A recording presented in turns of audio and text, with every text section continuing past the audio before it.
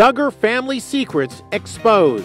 There's a story that's going to be told, and I would rather be the one telling it. Jill Duggar, the second oldest daughter from the family made famous from the reality show 19 Kids and Counting, is speaking out in a new documentary about her family's ties to a controversial church called IBLP. We were part of IBLP as early as I can remember. Bly Pagan Faust is executive producer of Shiny Happy People, Duggar Family Secrets. In this instance, you're giving the male population absolute and total authority. I have a notebook full of IBLP rules, values to be a good wife.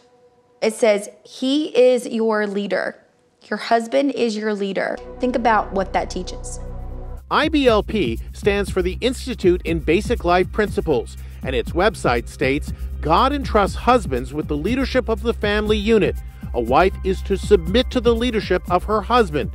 It was founded by disgraced Minister Bill Gothard. We have for every one of you the answer. He was forced to resign amid allegations of sexual abuse, including inappropriate touching, which he denies. He was never charged with a crime. Kids obey the parents, wives obey their husbands. Everyone obeys Bill Gothard. Gothard turned every father into a cult leader. Now 88, Gothard is no longer associated with the church. This is the story of my family. We're the Duggars. I, as a parent, would watch them and it blew me away. They could get, 19 kids in line all the time and there was no fighting. Like, how do you do that? It's like magic. And when you realize that the magic is dark magic.